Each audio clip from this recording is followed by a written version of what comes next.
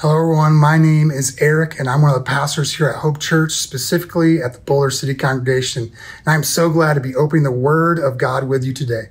Today is day 10 in our Jesus follower study, and today we learn very simply that Jesus followers obey God. As I was reading some of the going deeper verses, I was struck by the simple truth that God's commandments are a blessing and not a burden. Look at what Jeremiah 7:23 says. He says, "But this command I give them, obey my voice, and I will be your God, and you shall be my people, and walk in all the way that I command you, that it may be well with you."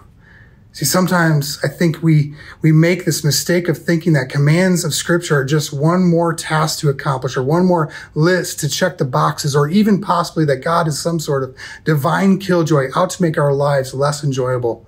But nothing could be further from the truth. See, the God of the universe created this world, and he knows the absolute best way to live. So when he gives us commands to follow, they are for our good and his glory. Friends, today, let's obey God and enjoy the blessing of walking with our Creator.